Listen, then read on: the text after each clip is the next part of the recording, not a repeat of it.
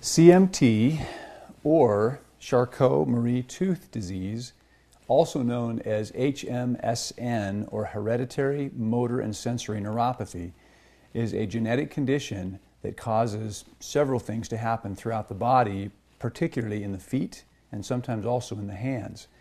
And this is a condition that creates loss of nerve function so that muscles in the foot start to change and become unbalanced. CMT, I'll refer to it for this discussion, although this is a little bit of an older term for it, causes typically a high arch. It causes the ankle to start to turn in, so the foot turns in and the ankle turns outward, creating somewhat of a cavus or clawed foot. And often what you'll see, and I'll kind of show it on the model, is the foot starts to develop a higher arch, and then it tilts so the foot turns in. If this is the outside of the foot over here, it turns in, creating instability so that the foot tends to want to sprain, almost like a constant ankle sprain. This disease is progressive. It tends to create increasing deformity over time, and the weakness usually becomes more significant as you age or become older. It's not a very common condition, and usually it's found in populations where that gene is more present.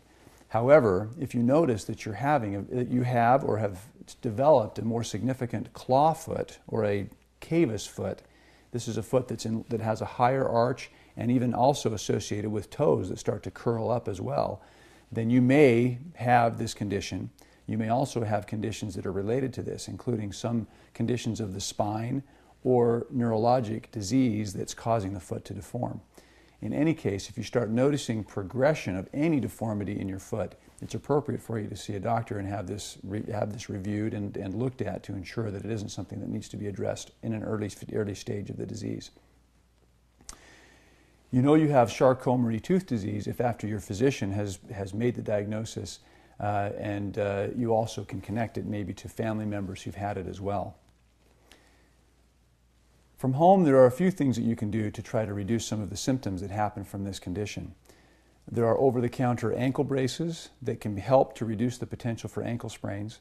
Also, shoe wear should be chosen that is neutral, that has a relatively good padding, and has plenty of room for your toes and for the high arch of your foot.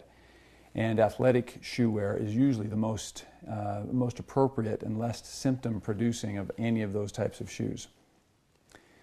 At home, you can also reduce calluses by taking care of calluses that develop because of this condition. And then you also should maintain a good level of exercise.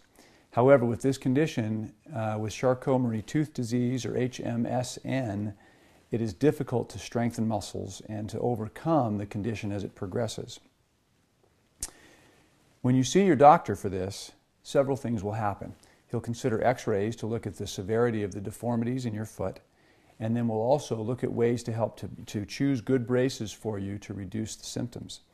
When you are younger, there are different kinds of braces that hold and prevent the foot from deforming. As you age, however, and if those deformities become severe, then surgical treatment can be very helpful to slow down the progress, but also to reverse some of the changes that have happened in your foot. This can include a combination of releases of tendons, transfers of tendons, and then also sometimes bone cuts that cause the bone to shift into a better position. And this often takes a healing time from between 6 weeks and up to sometimes 3 to 4 months before it is resolved. However, almost universally, patients that have appropriately treated or appropriately selected surgeries for this condition become significantly better.